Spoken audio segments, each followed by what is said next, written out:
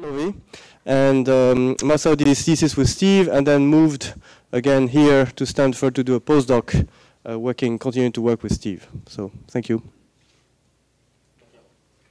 Is the mic on? I think I turned it on. Yeah, it's on. It's on? Can everyone hear me? Yeah. Okay, good.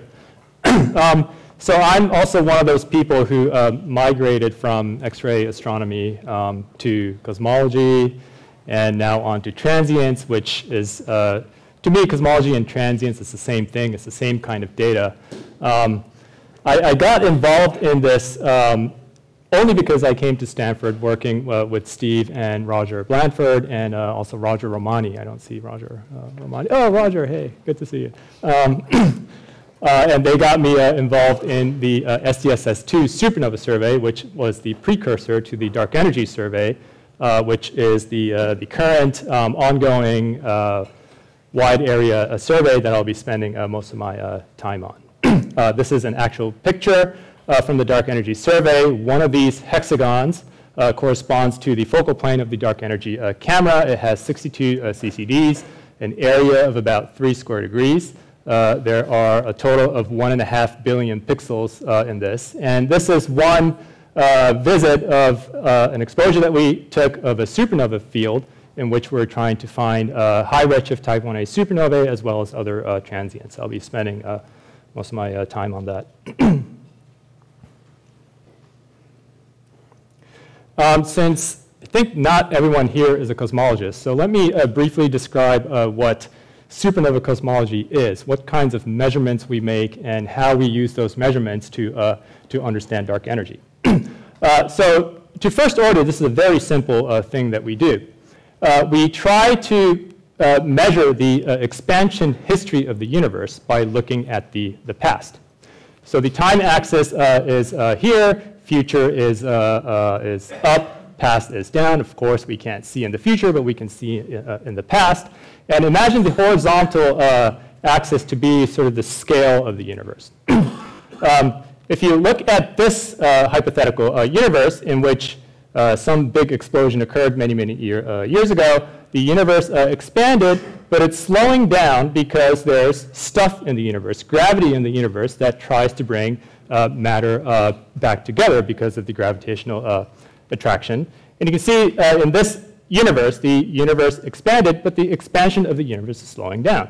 You can sort of think of this universe as throwing a ball up, and if the speed of the ball is less than the escape speed of the, say from the surface of Earth, it will come down.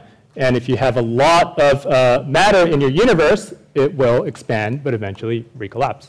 If you take a faster universe, that looks like this. You can have a universe that's expanding. It's slowing down, but it's never going to slow down to the point where the universe would recollapse. Something like this might happen if the mass density of the universe is not as high as this. And so the freshman physics analog of this universe is you're throwing the ball upward just at the escape speed. So it barely escapes out into infinity. If you throw a ball at a speed that's much, much larger than the gravitational escape speed, you can have a constant speed ball and also a constant speed universe. So people in the 1990s were trying to distinguish which one of these, or where our universe is along this spectrum here. There are 2 critical measurements that you have to do in order to make this, this to work. You need to be able to measure the distance to some past in the universe, which is not very easy to do, and then also measure the size of that universe back then. The relation between the distance and the redshift tells you the expansion history of the universe, and that is sensitive to the dark matter density. Redshift, as everyone knows, is easy to measure. Distance is not so trivial. And supernovae, type 1a supernovae, is one of the tools that you can use in order to measure the distance to some old universe. The graphical representation of that is what's called a Hubble diagram. you plot the redshift, and this is the scale of the universe, and the distance, how far away that particular universe was, and this relation tells you how much matter there is, how much dark energy there is, and so forth. If you have a universe that only has matter, then you can quantify that expansion rate in terms of what's called a deceleration parameter. If the deceleration parameter is positive, that means the universe decelerates, which is what was expected in the 1990s. But when people made the measurement, what they found was that instead of the universe decelerating, the expansion is accelerating. And it's something that you cannot do with gravity alone. Obviously, if I take this, this clicker and throw it up, if there's gravity, it can only slow down the speed of this thing. It cannot increase the speed. Yet the universe is doing exactly what I just said. It's accelerating for unknown reasons. You can parameterize it as some sort of vacuum energy that's responsible for pushing the stuff out, but at the moment we don't really know what's going on. So instead of measuring the universe to be somewhere in between this and this, it turns out that the universe is doing this instead. At the moment, I can safely say that we have no clue why the universe is doing this. As far as I know, gravity is not repulsive. The other repulsive forces that we know are electromagnetic. Maybe the universe is charged, who knows? Maybe GR is wrong, or maybe there's something in the vacuum that, that can push the stuff outwards. So supernova, type 1a supernova cosmology was responsible for making that acceleration measurement in the late 1990s. This is what the Hubble diagram that they used. This was a publication a few years after the initial discovery, but you can see sort of the data sample that was used in order to make that measurement. There are, I think, something like 50 or so points here, and statistically, the deviation of these points from 0 is significant enough to measure the acceleration. This is the current state. It was published in 2014. Where we combined data from the SDSS, which is what I worked on as a postdoc here. The Supernova Legacy Survey is a higher redshift survey. There are a few points from the Hubble Space Telescope, and the low redshift that are measured by various people. And so we went from here to having several dozens of medium quality points to 740 high quality points in just a little over 10 years. In terms of the cosmology constraints, this is on the mass density, dark energy density space.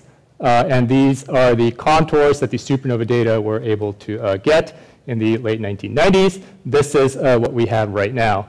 The box here represents the area here. So you can see that the contours, which were well outside this box 10 years ago, is nicely contained in the smaller one. So we made quite a bit of progress. And also, what we're trying to figure out right now is what is this thing that's causing the universe to accelerate? Is it a cosmological constant? Is it a constant, or is it changing with redshift? This is one of the things that the Dark Energy Survey is trying to answer, and of course, LSST and other future surveys. It's kind of a busy plot, so I won't go into details, but I can tell you more about it if you're interested.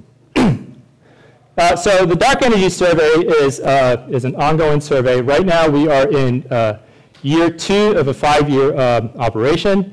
It's designed to use 4 complementary probes of dark energy: weak lensing, baryon acoustic oscillations, clusters, and supernovae, to try to make the best measurements of the properties of dark energy. It's a camera that we built, a 570 megapixel camera with a 3 square degree field of view called DCAM, which we mounted on the 4-meter telescope, the Blanco telescope down in Chile. This is where the camera goes. This is a model that was first built at Fermilab. We installed it on this telescope in 2012, and we're currently taking data. It has a 25-second-ish slew and readout time. The filters that we have are GRIZY. GRIZY are the filters that we use. We also have a U-band filter which is not part of the official dark energy survey, but it's available. And it's also a community instrument. Whenever we are not using this camera for the dark energy survey, the community observers, they write proposals and get time and use the camera for whatever survey they want to carry out. Some pictures. This is what the focal plane looks like of 62 science CCDs, and I think it has 8 more focusing and other CCDs. It's 60 centimeters big. It's about this big, filled with 570 megapixels. That's the is that the shutter or the filter tray, Aaron? Shutter. Yeah, it's a ginormous shutter. One of the corrector lenses. This is one of the filters, which I used to know which filter that was. I actually forgot. It's a one monolithic piece of crystal, and it's a very uniform filter. All of the filters that we have are very extremely uniform across the focal plane. The camera was installed in 2012. In June, I think the cages and stuff were installed. In July, this is the actual camera. I wasn't there, but nail-biting moment. $30 million of stuff, on this thin cable. It wasn't dropped. It was installed successfully in August. Here it is. The CCDs and the camera is there. And in September, it was ready to go. And this was one of the first images. It's the official first light image that we took. And on the first image, we were able to get 0.8 arcsecond full width half max over the entire field of view. It's a gigantic camera compared to the old one, which is roughly on the same scale. Each exposure looks like this. 3 square degrees, there's, depending on where you look, there's 50,000 to 100,000 galaxies in one exposure, about 10 galaxy clusters, and whenever you take a picture, one picture, there's about 10 active supernovae in there. That's how much area we are able to probe in a single shot. So I'm involved in the supernova science, which is one of the 4 complementary probes of the Dark Energy Survey. This galaxy here is actually that galaxy. So on September 2012, we took a picture of this, and that galaxy was there. And that's this picture blown up.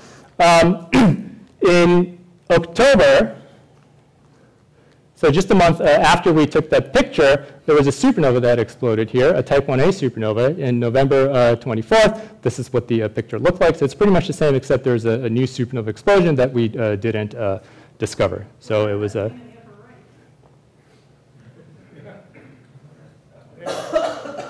Huh.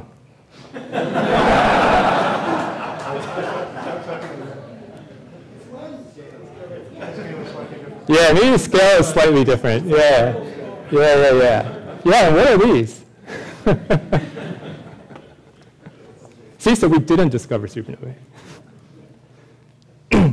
All right, so let me tell you a little bit about the supernova survey. I'll tell you a little bit more about the non-supernova survey, part of the dark energy survey, but let me start from the stuff that I actually work on. So the supernova survey takes an area of about 30 square degrees that corresponds to 10 distinct pointings of DES. 2 of the 10 fields are what we call deep fields. We take 10, 20, 30, and an hour integration time in GRIZ per visit. So every time we go to that field, we take a total of close to 2 hours looking at that same piece of the sky. So that's very deep. 8 of the 10 fields are shallow. We take approximately about 1/8 of an exposure time of the deep field. Okay? And we visit all 10 of these fields on a mean cadence of about 7 days. And this was determined to yield very good light curves for us to be able to measure the shape of the light curve, the color of the light curve, and so forth, because those are the measurements that give you the best distances. They were also designed to, the exposure times were designed to give good I-band and Z-band light curves. These are the reddest filters that we have of a redshift greater than 0.9 type 1a supernovae. there aren't that many of these in the literature, maybe a dozen or two that are well measured, and we're trying to make improvements in the area where the data are sparse. Over 5 years, we expect to find about 3,500 high-quality supernova 1A light curves between a redshift range of 0.2 to 1.2 over 5 years. Now, 3,500 1As over a 5-year interval is too many to follow up spectroscopically, especially because the majority of them are, redshift 0.5 to 1. This is the actual redshift distribution of our type 1A supernova candidates. You can't get a spectrum of every single one because it's too resource intensive. So what we're going to do instead is to get spectroscopic confirmation of only a subsample of this. Maybe 10% of this that represents the actual redshift distribution. But for the other ones, we'll try to get at least a host galaxy spectrum of the putative candidate host galaxy so that we at least have the redshift measurements. So that's one of the two critical measurements for measuring the expansion history of the universe. This is an equatorial map, and the shaded area corresponds to the area where the dark energy survey is getting not so deep pictures. It's about 5,000 square degrees.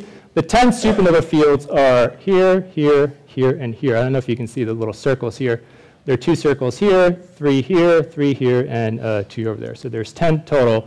And these are the areas that we're visiting every 7 days and getting very deep images.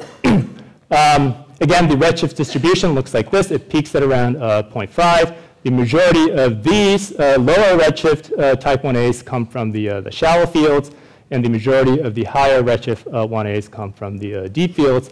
And the reason why we did this is because if you have a wide redshift range, you can use supernovae just from a single telescope, just from this survey, and make a Hubble diagram and do cosmology. That's actually, it doesn't sound so important, but it's actually one of the critical things that trying to calibrate different photometric systems to 1% or sub%, which is what we're trying to aim, is not very easy. So this was a design that we picked. We make sure that that each of these fields are visited on a regular cadence. The y-axis here shows the various fields and the filters. X-axis is time. This is, I think, this year's data. We started in mid-August last year, and tonight was actually last night. And we're making sure that each of the fields are covered on a regular cadence, because if we have big gaps in our light curves, the supernova that we find in those areas are not going to be useful. Another challenging thing that we had to face is, in order to find supernova candidates, you have to do difference imaging. You can't just look at an image and hope to find the new things that were not there last week. There are too many pixels to look at. So you have to take an image that you took last night and then subtract a template image that was taken maybe last year or earlier, subtract them out and look for statistically significant deviations. And it's not an easy thing to do, especially because you have a billion pixels and you're looking for the 100 or so that have these fluctuations. So there are a billion things that could go wrong. It's roughly in real time. We have our data processed in about an hour for the shallow fields and about 3 hours for the deep fields. This is much better than our requirement, which is 24 hours. We also have a real-time monitoring system. When you have such large amounts of data coming in, you can't look at every single image and say whether the data are good or not just by looking. So what we do is we insert a large number of fake supernova in the data stream. So as soon as we get the images, we put fake supernova in, thousands of them in the actual images, and we analyze them as they are real data. And you can measure the detection efficiency by looking at, okay, which ones were detected, which ones were not, and make plots that look like this. This is one of the plots from a night in November of 2 years ago. GRIZ filter. Magnitude is on the x-axis. And these 4 panels here show you the fake supernova recovery efficiency as a function of the input magnitude. And we do this in real time. We check every night whether these numbers look reasonable. So for this particular night, we were detecting, let's see, so this is the 50% recovery efficiency. So at 23.75 magnitude in Z-band, we were detecting 50% of the fakes that we put in and almost 100% at brighter ends. It's never exactly 100% because we put them in places where there might be bad pixels, bright stars, and other things. But we look at these numbers and make sure that they are close to what we expect. So in a shallow field, per visit, we go down to about 23.5, 23.7, depending on the conditions. 24th, 24 and a half, a single visit for a shallow field. The deep fields, these are the 1 hour exposure, half hour, 20 minutes, and 10 minutes. We go down to about 24.7 in the Z-band per visit. On a good night, we've gone down to about 25th magnitude for a 50% efficiency.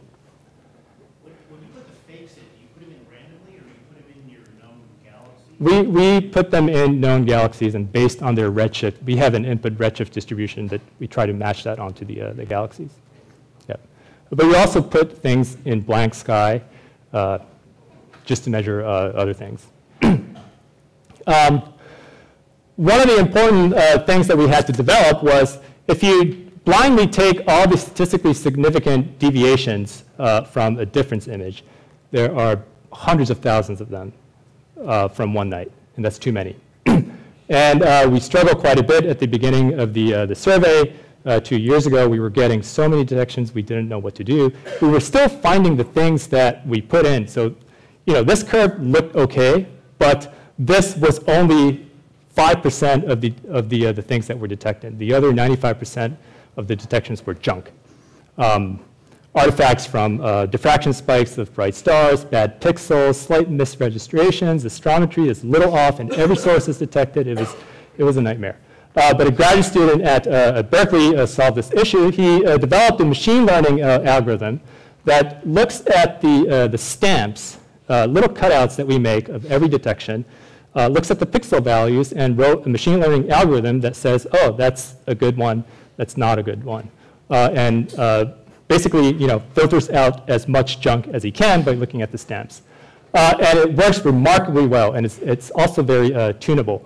Right now, we're getting, when we visit a single supernova field, we're getting about 200 to 500 detections. Almost all of them are real astronomical transients. Many of them are variable stars, asteroids, things that might not be interesting to a supernova person, but maybe interesting to others. And only about 4% of them are artifacts. We do still have some, misregistrations, poorly subtracted things that we detect. But 4%, we went down from about 1,000% down to 4% using this machine learning algorithm. And it's tunable.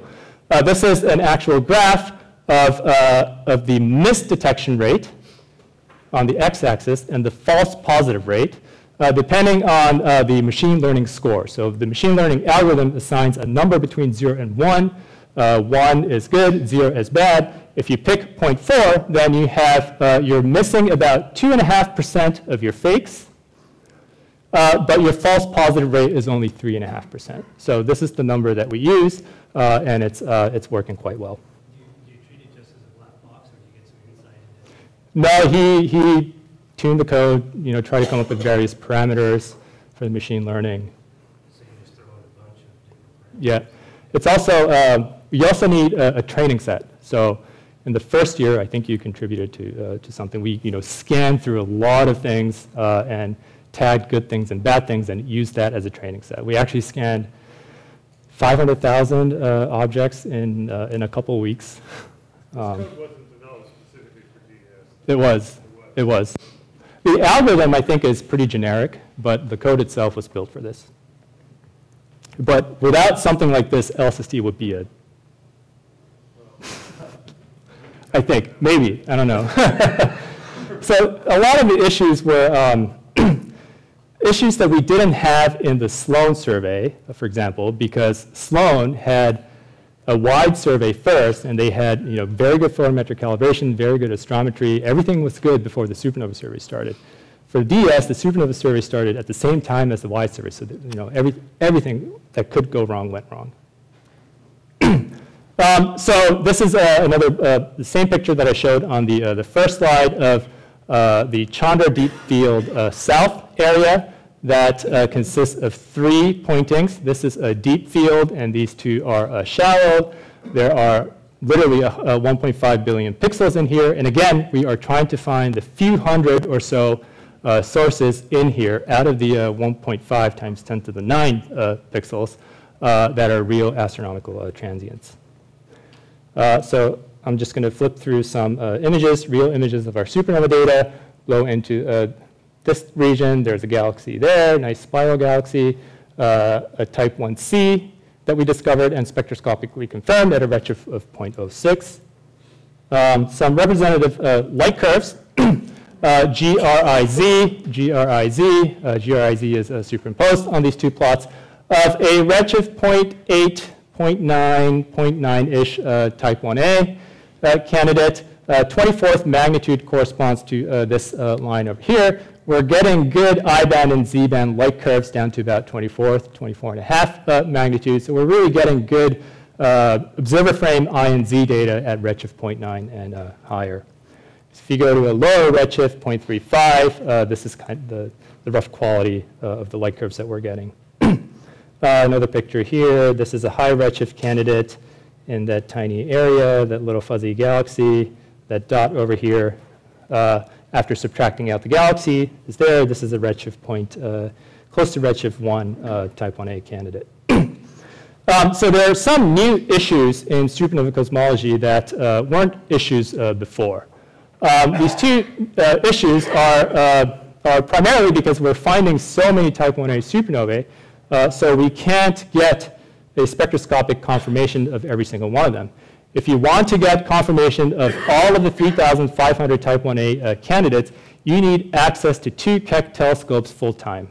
And that's not something that we have. Maybe Shri does, but we don't. So we have to rely on not getting an active supernova spectrum, but instead rely on photometrically classifying the supernovae, maybe with a host galaxy spectroscopic redshift, which we can get after the fact. So we can wait till the supernova fades. Several years later, we can go back and take a multi-object spectrograph and get spectra of hundreds of galaxies at a time. This has been done once, or maybe twice, with a Sloan survey, as an example. This is a paper by Heather Campbell from a couple of years ago, where the blue points here show the spectroscopically confirmed type 1a supernovae. This is a Hubble diagram. And the black points are points for which we didn't get a spectrum of the supernovae, but the light curves look like 1a's, but we instead got the spectroscopic redshifts of the host galaxies after the fact using the fiber system on the Sloan telescope. And it seems to work reasonably well. There are outliers here that are probably core collapse.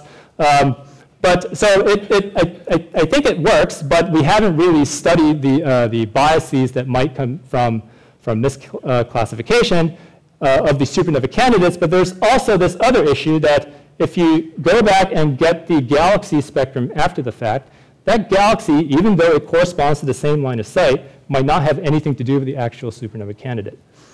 We calculated this number using, again, the Sloan survey. I happen to be the lead author of this paper by, it was a graduate student, Ravi Gupta, who did the work.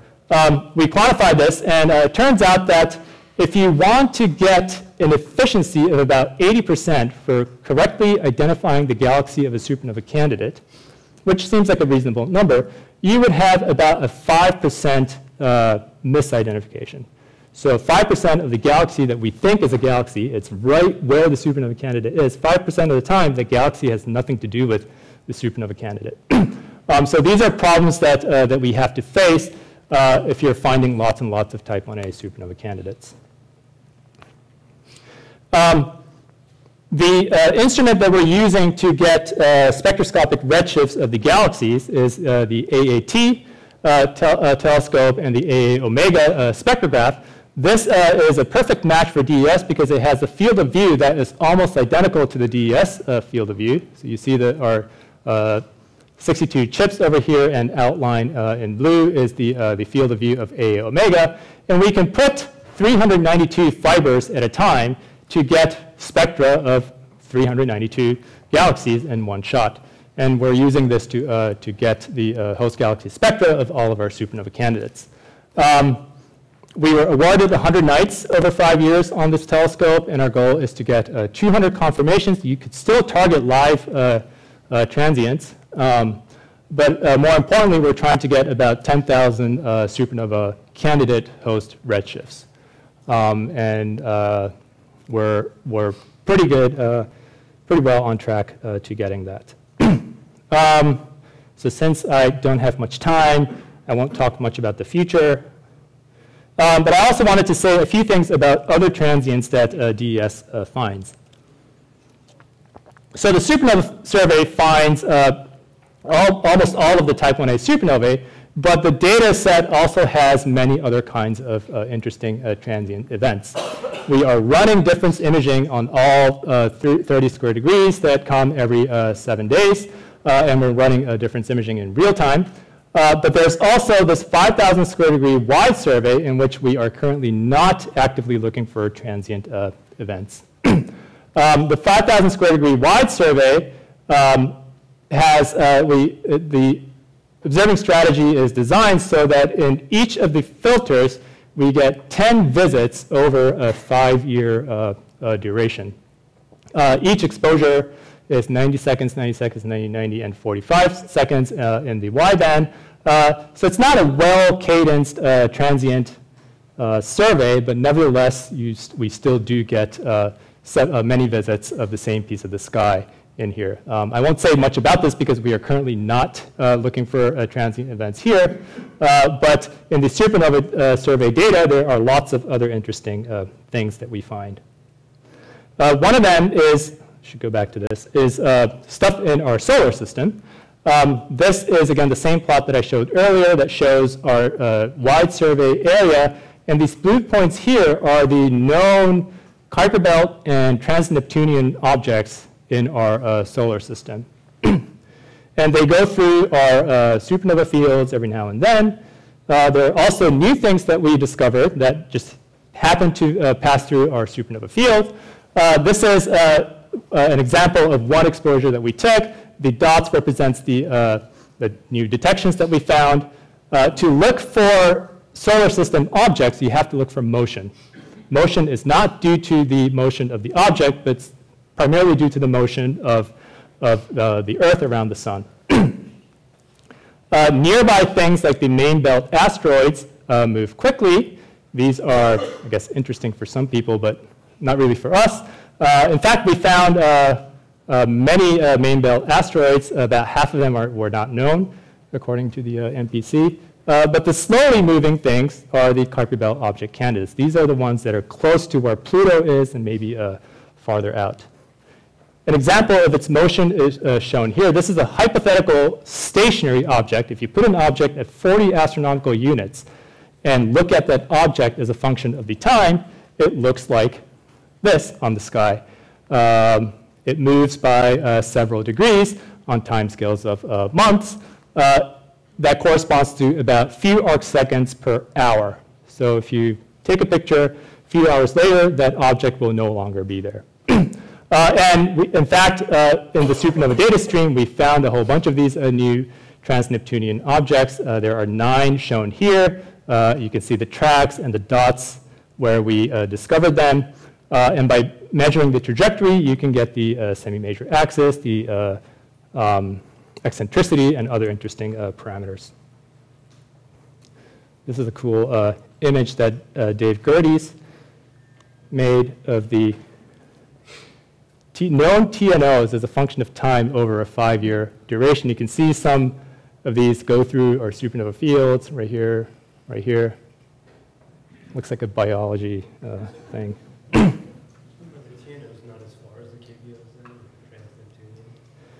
Yeah, tens of AU. Okay. I'm out of time. Okay. Supernovae are another thing that we find. I'm sure Shri would say something about that. Tidal disruption events, Fritz talked about this. We also found one recently. Like Fritz said, this corresponds to a star that just happens to pass by a supermassive black hole. The tidal forces strip the star apart. Some of the mass gets accreted, and the accretion generates light, and it makes a characteristic optical signature. We also got a spectrum of this. It looks like, for this particular candidate that we found, it looks like a normal elliptical galaxy, but superimposed. There's a hot black body, and also possible hints of helium lines in here. And we're finding a few of these per season. So that's it. Thank you.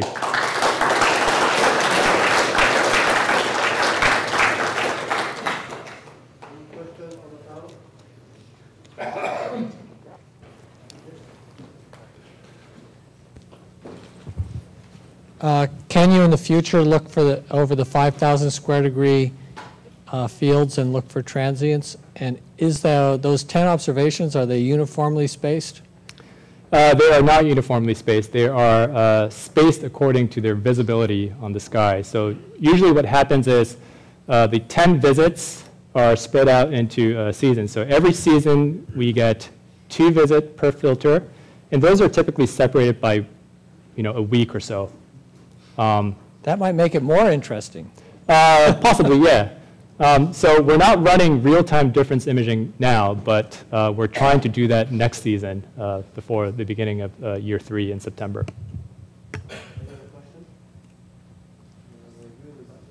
Do you fold your completeness estimates into a redshift-dependent extinction prior?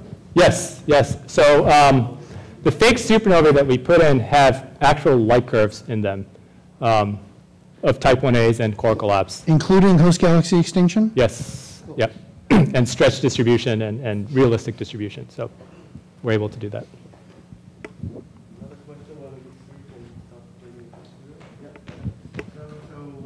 said the strategy was to pick a subset and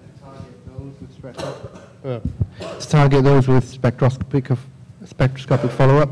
Is that just a random subset, or do you do something like take the photo Z of the galaxy nearby?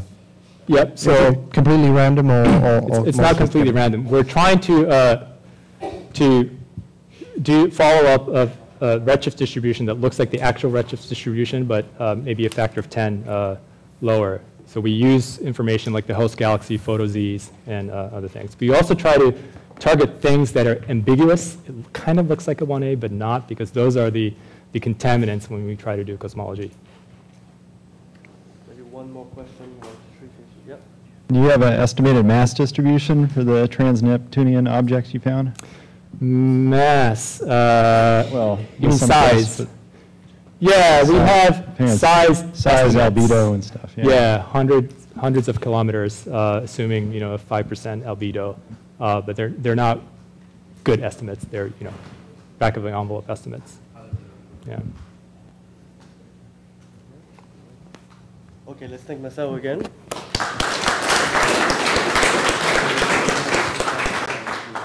So next, when we manage to get the screens to work, frequent times from calculating the normal study of Steve.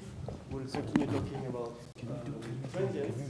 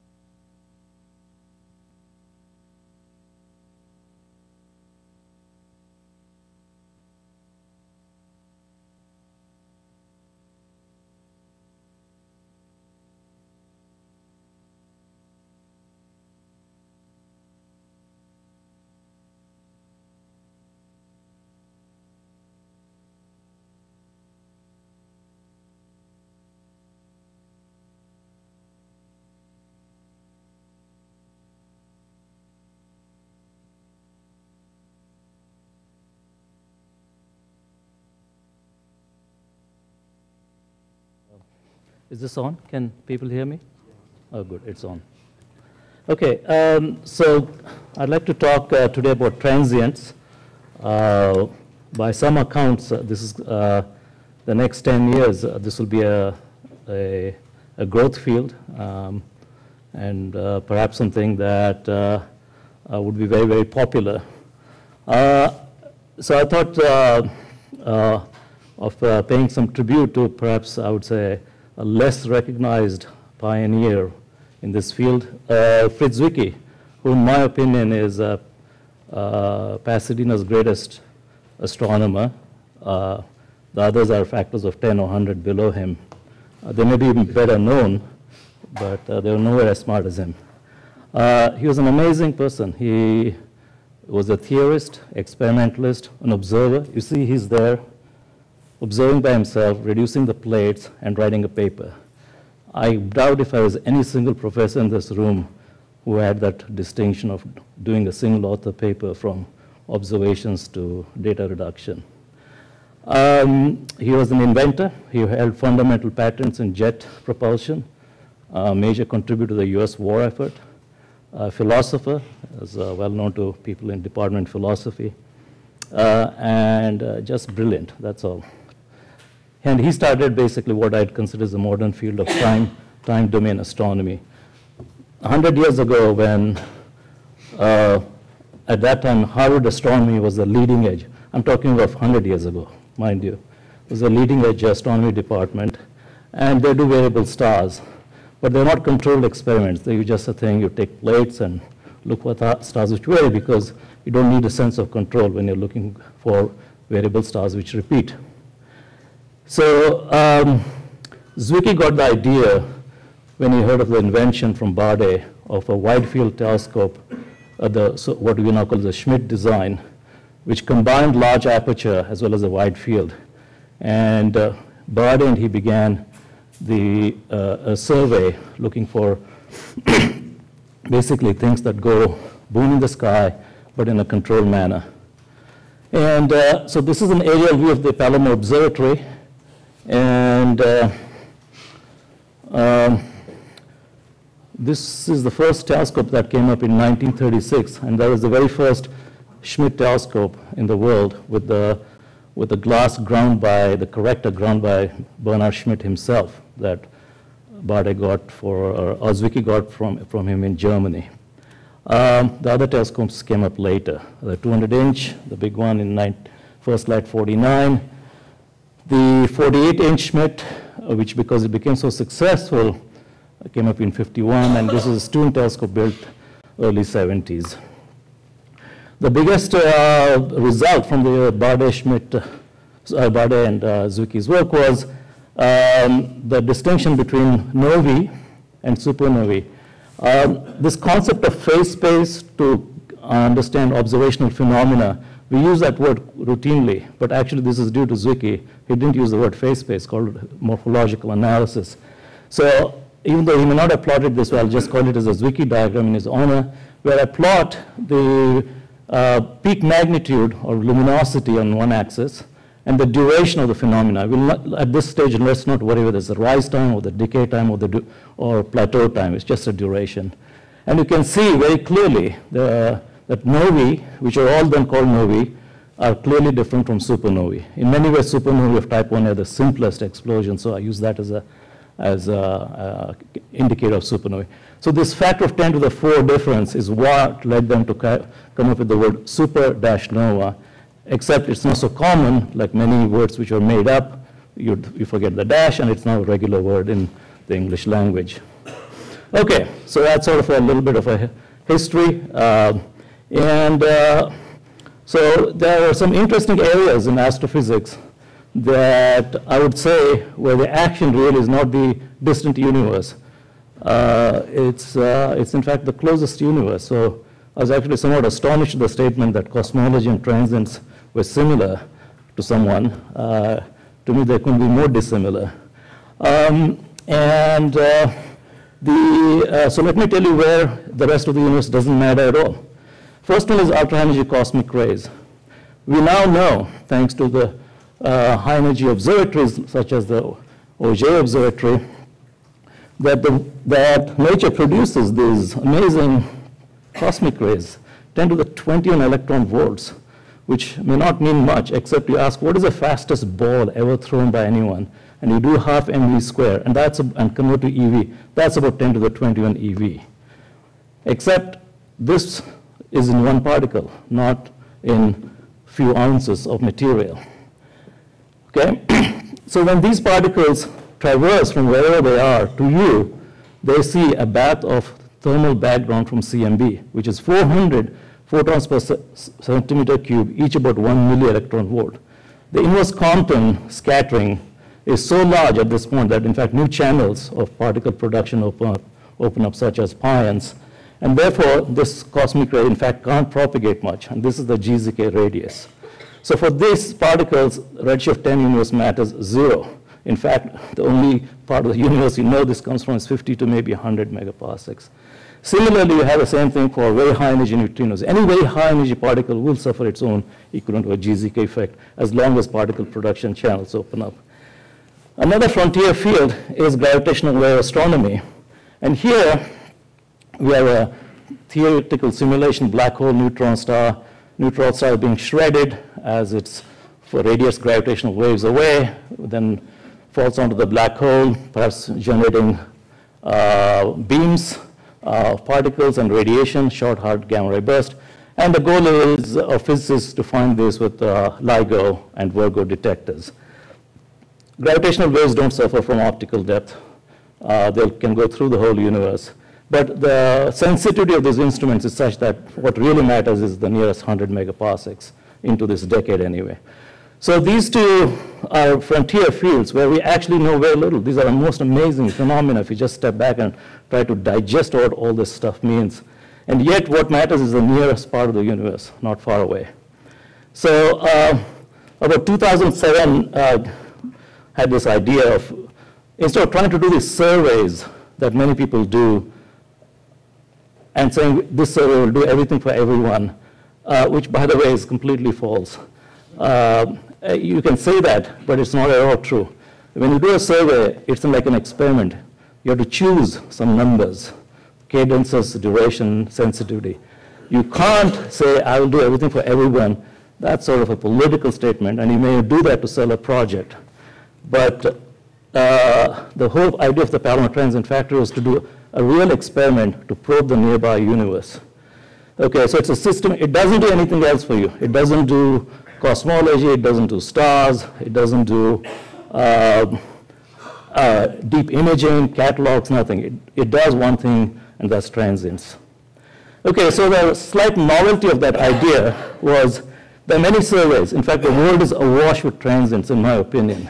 It's easy to find supernovae, okay, or supernovae candidates. What is not easy is to actually then say which one you want to pursue and why, and then write a great paper, okay. So the idea of the Palomar Transient Factory was it was chosen with a purpose. A factory is where you go to a Toyota factory, you have a fender section, a steering wheel section, and the robotic things that are assembling this and cars spewing out at a high rate. So the idea is stop this by hand searches and come up with a machine that will generate supernovae in the nearby universe, maybe every few hours. Okay, so the 48-inch was deployed to do only one band survey. So unlike Sloan or Pan stars, we don't do 5 bands. It's a deliberate choice. And the choice is because it gives you a factor of 5 speed up. Okay, all it does is survey, it's a discovery machine. Do the analysis in real time and find the candidates. Use 60-inch for color confirmation and validation. You need to validate this is real, and the color tells you sometimes a bit of what it is. It looks very interesting to the 200-inch. Okay, so this is sort of an integrated approach which allows you to go from detection to discovery.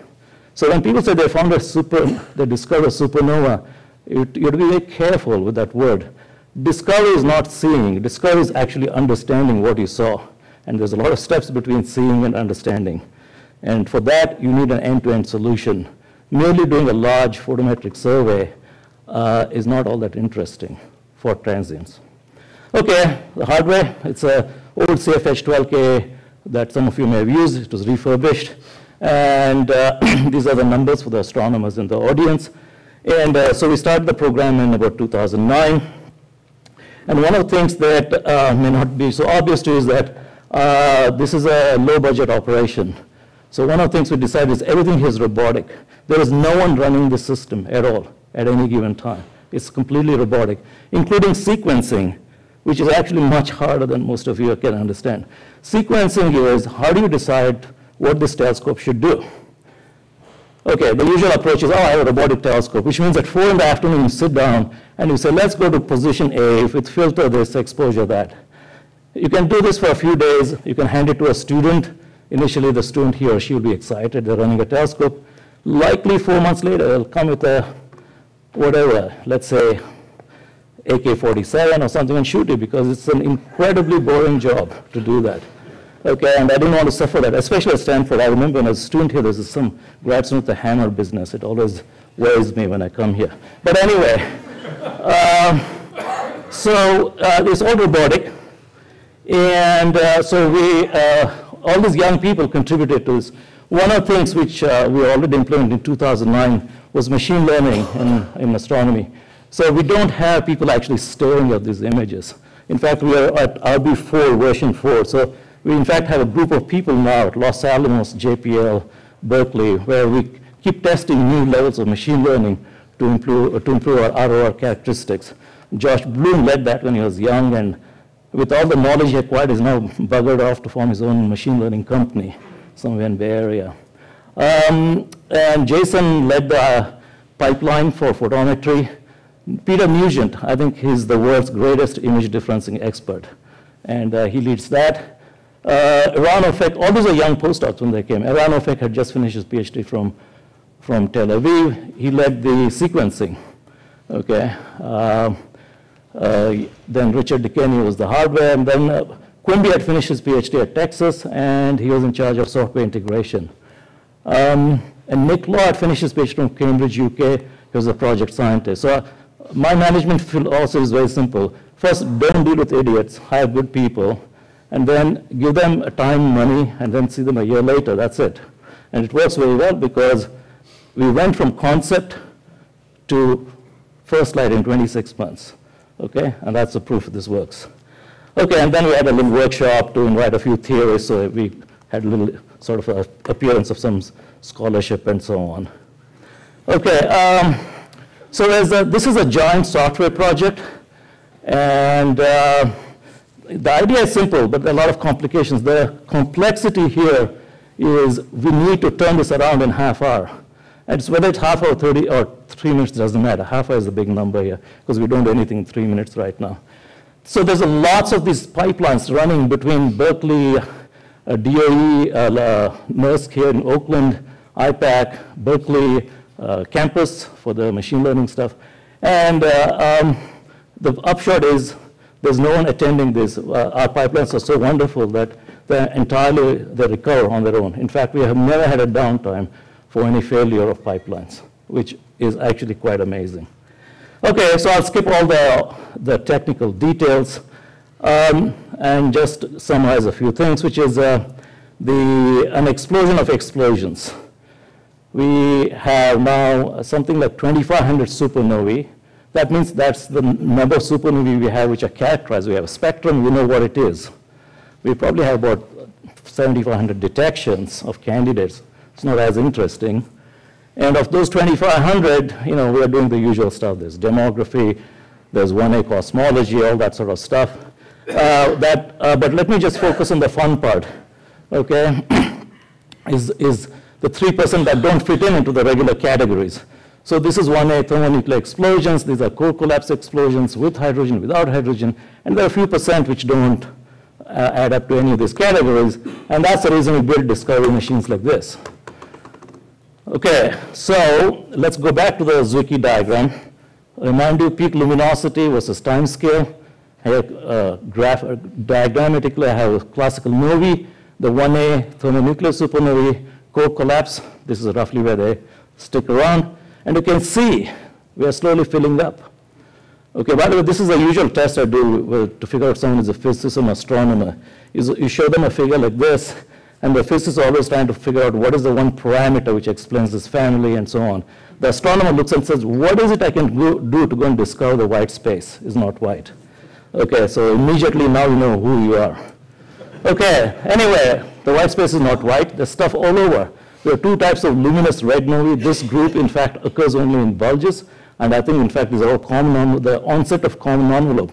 Common envelope is a very important stellar phenomena, without which you won't get fun systems like millisecond pulsars or LMXBs. These, we believe, are electron captured supernovae, which happen on spiral arms. Some supernovae which go incomplete thermonuclear burning. They produce, perhaps most of the calcium in the universe is produced by this group. And then there's this whole group of superlunar supernovae where PTF did a fair bit of significant contribution. Okay, so we did this for a while, first 2 years, which is what we called as a classical search, where you come back every 5 days. It was a deliberate program. The idea was to get a huge throughput of supernovae in a year. So at peak, we were classifying 700 supernovae a year. And that allowed us to explore the phase space. But after that, once we crossed 1,000 supernovae, I said, you know, it's not very interesting. Once you do 1,000, we can do 2,000. But likely you're not going to be writing great papers at that time. So we decided at that point we had enough technology that would go for low latency. So latency is the time difference between the photon hitting the CCD and you, the astronomer, knowing what it really means, because that may trigger subsequent follow-up action. So we spent a year kaizening our way through. It's a Japanese automotive concept where you make gradual improvements every week. At the end of the year, we actually made huge improvement, which is exactly the opposite of order of magnitude improvement, which would have been the philosophy for American car companies. Anyway, so after kaizening our way through for a year, we are lucky because in August 2011, we discovered PTF11 KLY in Messier 101, the Pinwheel galaxy, only 8 megaparsecs away, found less than 10 hours after it exploded. Okay, and we knew it is a 1A. It's not just saying we found some few photons and we're claiming. This was characterized 10 hours after it exploded. That requires an incredible machinery to actually work, not just the software, but the whole follow-up and so on. Okay, and because we caught it so early and nearby, you could look at Hubble, you could look at Chandra, we had all those observations, and we could in fact say that the circumstellar medium around this object was very, very rarefied, which is in accord with the idea that these white dwarfs, the progenitor for this is a pair of white dwarfs, a very old system that's radiating very gravitational waves and eventually one day coalesces, explodes. In contrast, if you have a mass transferring donor, which is another channel where you have a white dwarf, a donor, which is transferring matter, like an LMXB in the neutron star world, is transferring matter. Eventually, the white dwarf grows over the Chandrasekhar limit and explodes. That's called the single degenerate channel. So this one is generally taken to be one of the best circumstantial evidence for the so-called double degenerate channel. You know, another thing in astronomy, the physics and astronomy difference is the following. Many times, even astronomers make this mistake. When you find something, you set up a straw man. So in the 1A world, there are some people who believe in single degenerate and some people who believe in double degenerate. The papers all the time, 1As are from DD, 1As from SD. The fact is, if you're a very smart person, never go that way. Because in astronomy, whatever is not forbidden by basic physics actually happens. So the only thing here is you just don't know the branching ratio. Both channels are active, and you don't know whether it's 1% 99 or 99.1 or 50-50. Okay, so if you're an astronomer, you should always be on the lookout for all possibilities. And the key is to understand those numbers. As an example, so we wrote this paper. We got two Nature papers, one on the progenitor, other on the circumstellar medium. That's good. You know, one discovery, 2 papers, not bad at all. And here's another one. We're just dealing with Nature now. And this one, PI-PTA1480G, we are seeing very strong, it's a complex diagram, but we're very seeing strong UV emission found with the Swift Observatory. And this one, in fact, is best interpreted as the so-called single degenerate channel. So what's happening in this one is the 1A explodes, the blast wave hits after traversing the orbital radius, the companion, and in the reverse shock of the ejector, you get very strong UV emission. Okay, so I will tell you already the branching ratio, if you want, 0.7 and 0.3. Okay, this is based on two numbers, but then we can spend a lot of time, do Bayesian stuff, it's not worth it. This is roughly the answer. Okay, so after doing that for a year and a half of, same night, kind of what we call as one night stands, we said, okay, let's go and do what is, I thought, we'll never be able to do, at least I thought, I was surprised that we could do it so quickly, is the needle in the haystack problem. So one of the biggest challenges for the gravitational wave astronomy is that the initial interferometers are very modest. You have a small baseline just from the continental baseline in the US. All said and done, it's a one baseline interferometer. The resolution is simply the gravitational wave length divided by 3,000 kilometers. There's only so much blood you can squeeze out of that poor baseline, and that's why those error circles will be very large, hundreds of square degrees.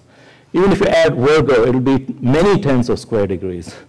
And therefore, the question is, you get a LIGO trigger, can you go and find out within the same night if there's an electromagnetic counterpart, but in a few hundred square degrees?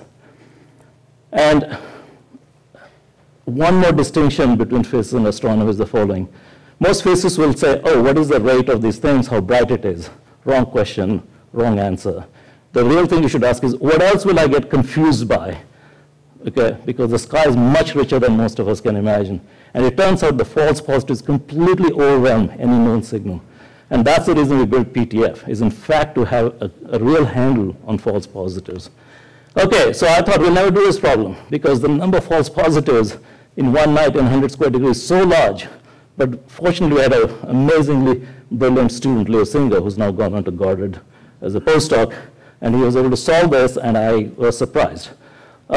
So we decided to start with a known problem, and I hate to continue this analogy.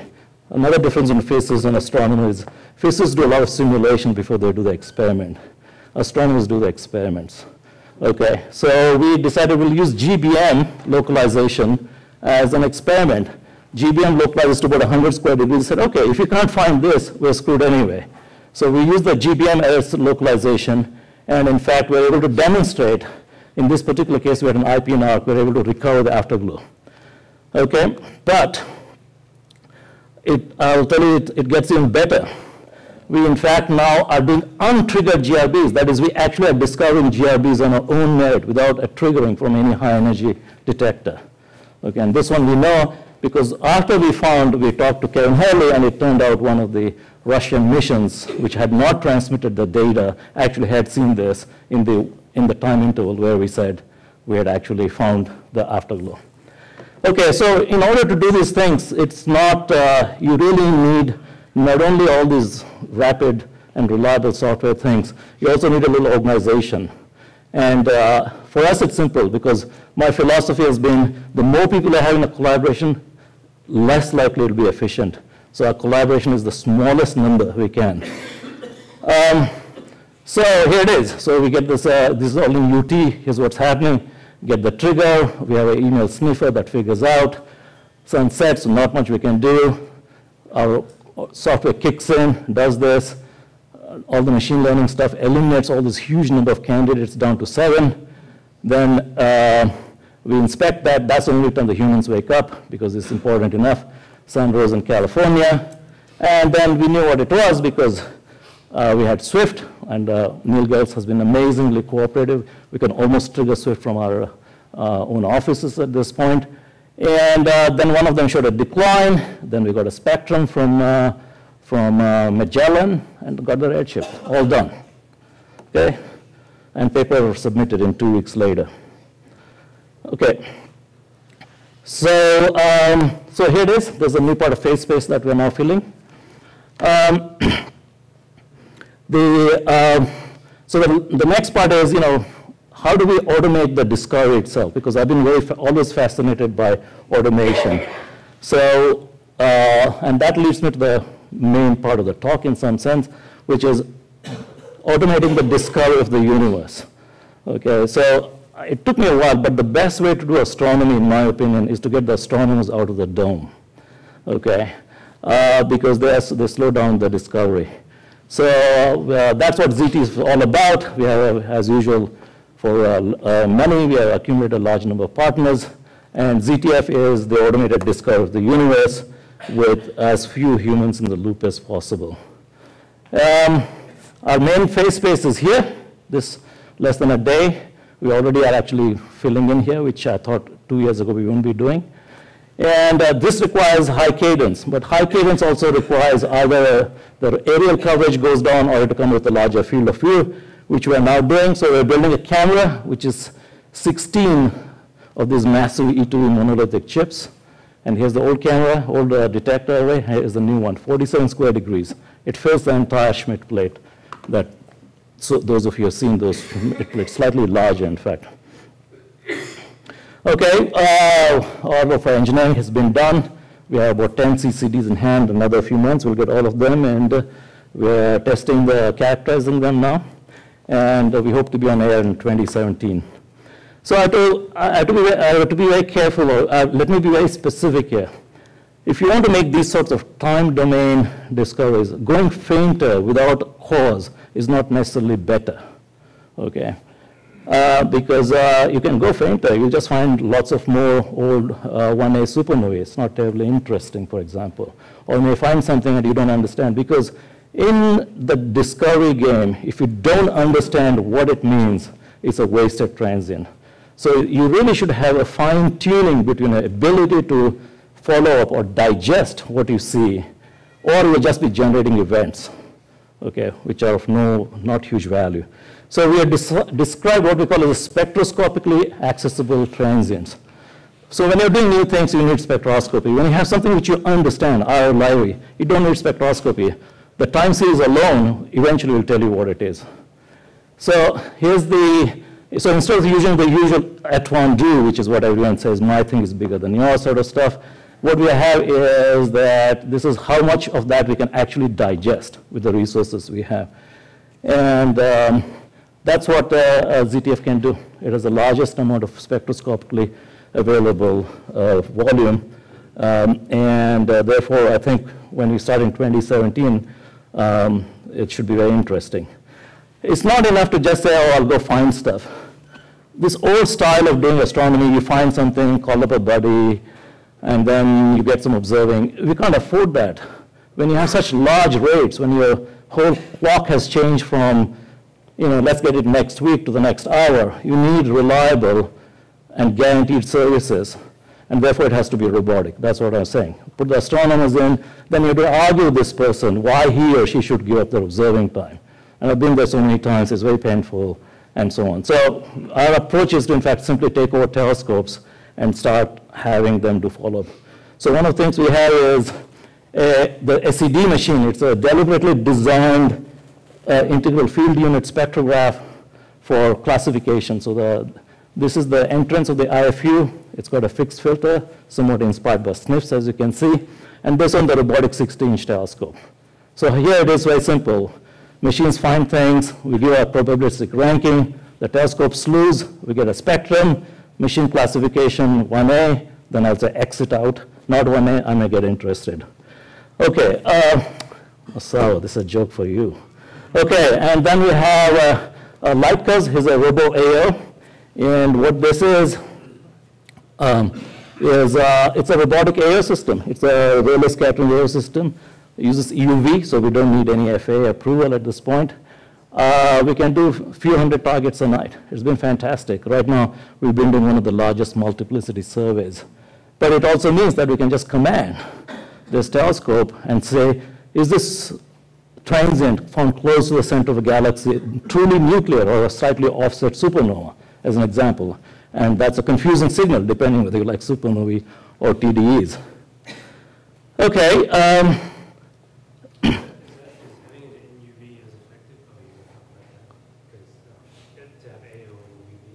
Yeah, this is we're not aiming for high stellar ratio. It's about 20%, in I band. That's good enough. It's a 1.5 meter telescope. Okay, so the dynamic ultraviolet, and there's new stuff coming along here. Maybe with some luck, the SRG mission will happen. Iki last in June, I thought this was actually a very fun little graph I made for Rashid. The Russians didn't seem to find it as funny as I thought it was. Anyway, so this is as you know, the sky is divided, Russia and Germany, and this is the part above the red line is what we can see. Okay? And we have a movie of the sky at this point. We have years of data, so we can actually go and start looking, because one of the big things that SRG will do, so it's not playing. Anyway, this is time-lapse coverage of the sky, which is quite extensive. And one of the things that became very clear in the last few years, the synergism between PTF and Swift has been so phenomenal, because we have written maybe over 8 Nature papers, so that's a simple way of counting phenomenal. And gotten into interest in why not just do a UV sky survey. So this is a program we've been developing with Weizmann Institute in Israel and the Israeli Space Agency, submitted for one of these mission of opportunity. And this is about 220 square degrees of UV using delta doped CCDs. So it has as much sensitivity as Galax, but a field of view which is 220 times, because we're using not image tubes, but modern CCDs. Okay, there's the new grayware, what I call is grayware. Get small number of smart people, and they all do all these very interesting things, and they're getting ready. Here's a schedule for ZTF. And we hope, in fact, it'll start in 2017.5, not first light. First light will be 2017. This is the start of the survey. And then maybe with some luck, if the Ultrasat mission is approved, then we'll have this joint ZTF Ultrasat program. Okay, in the last 3 minutes, I want to help Steve get ready for LSST. Steve, I've known Steve for a long time, since Berkeley days.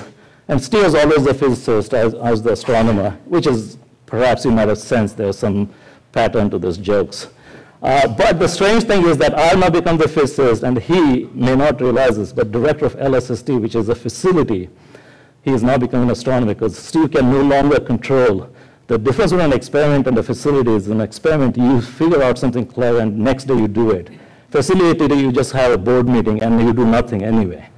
So Steve will now be contending with all the users. They'll want to say, I want my cadence, I want my cadence. And they'll come up with some god-awful thing called universal cadence, which means everyone in the room is universally equally unhappy. That's what universal cadence is. Hey, Steve will be stuck with that, but I'm his friend. I feel a little bad for him now, so I want to help him. I want him to get something out of LSST other than grief. Okay, so, back of my house, there's an orange tree. And oranges are nice. And physicists might say, oh, yes, nice, let's get some oranges. What you don't understand is, in ordinary life, before you reach the orange tree, the miles and miles of lemons you have to go through, okay? And so the thing is, I want to help Steve train to be understanding how to get rid of lemons, so that a couple of years from now, you can do this, what I do in the morning. When I get up, I go pluck an orange, squeeze it, and start my day. I want you to have that with LSST. Let me end that with one example. After I wrote the Ultrasat proposal, December 18th, I still remember, MOO, it was like a long slog. I slept for a day, and then I got bored. Then I told my gang, hey, I've been out of this whole game for a while in PTF, I've been doing other things. Is there something interesting? They said, yeah, there are a bunch of long duration transients, we don't know what's going on. So I sat and thought deeply and looked at the data, did some MATLAB programming and all the good stuff that Steve's no longer doing. And I figured out something interesting. So I studied this object, it's called PTF14AON. It's bright, it coincides with an elliptical galaxy. And I figured out that this mysterious object was, in fact, the brightest TDE to date, which is why people are puzzled. And the usual stuff ran around, there's all this Keck data we had. It's beautiful. It's a power law spectrum here with IgM absorption. I'll skip all those details, other than tell you that this is the sort of stuff I used to be doing in GRBs, but in the middle of the night, here a month later, you can go and get a spectrum. To me, it's like a novel experience. Anyway, here it is. You can get IgM, and you can do all sorts of fun things. So this is a TDE, a tidal disruption event. And so what's happening here, this is a black hole. It's a blue dot here. The star comes by. This is a simulation from the Santa Cruz theory group. And it's a rather complex process here, which I won't go in great detail, except in the beginning, there'll be a lot of matter raining down on this nuclear black hole. But eventually, it ceases. So you get to a point when m dot actually decreases. So simple thinking would tell you at some point the m dot becomes low, or using the words of stellar binaries, which I know a bit about, you get into the low hard state. So I was wondering, when does it get into low hard state? And here it is. Here's the UV light coming down. X-rays have started just emerging just a few weeks ago. Okay, so since I have two directors here, Chandra and Newstar, I'll soon put a little proposal tonight maybe, and we'll figure out. We'll figure out if this is a hard X-ray source, which is what my prediction is, and then everybody else just gets on here. Okay, thanks very much.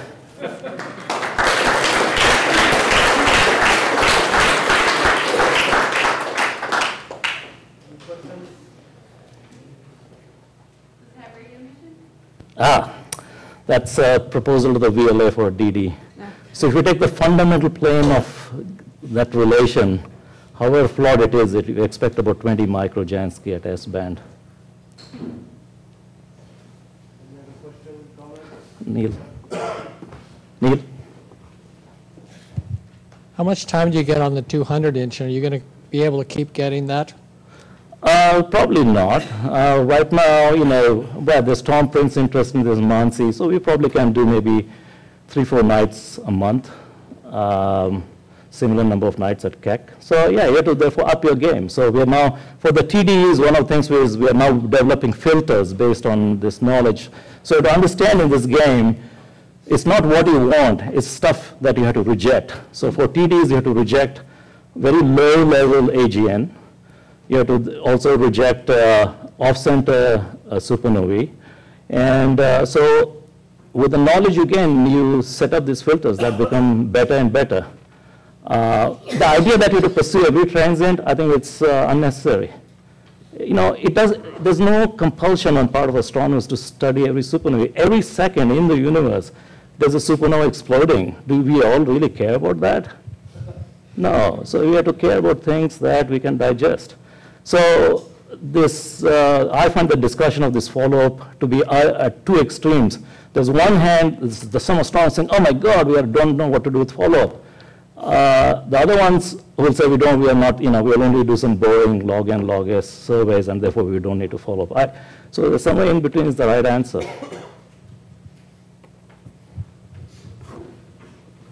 it's wonderful to see discover so many types of the supernovae. And especially you showed a lot of type 2 has different category, like superluminous or relativistic. So can you summarize what basic things you understand more about supernovae? What do I understand more? Right, basic physics. I've been a bit in this end state of stars for a while. 10 years ago, I understood far more than today. Okay. I think we only understand how stars up to maybe 20 solar masses explode. After that, I think it is very complex now. It really is a much more harder game. So I'm sorry I can't give a simple answer, because I could argue that some supernovae which died by pair instability, some by pulsational instability, some have some massive Eta Carina-like things, which somehow seems to be triggered with their death as though they have a death hormone.